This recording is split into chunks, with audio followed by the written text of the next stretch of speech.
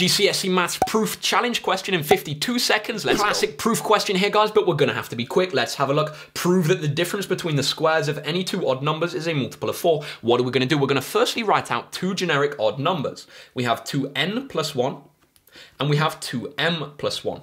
And then we're going to square them both and take one away from the other. That's because we're working out the difference of the squares of these numbers.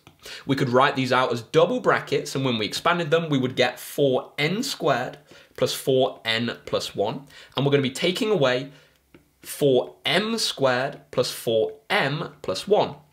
Now, because we're taking away each of these terms, we're going to be taking away this one over here, so these are going to cancel out. And we're going to be left with 4n squared plus 4n subtract 4m squared subtract 4m. How do we prove this is a multiple of 4 then? We're going to factorize it, pulling out a multiple of 4. We can write this as 4 times by n squared plus n, take m squared, take m, and that's going to be our answer. It's a multiple of 4 because we factored out 4.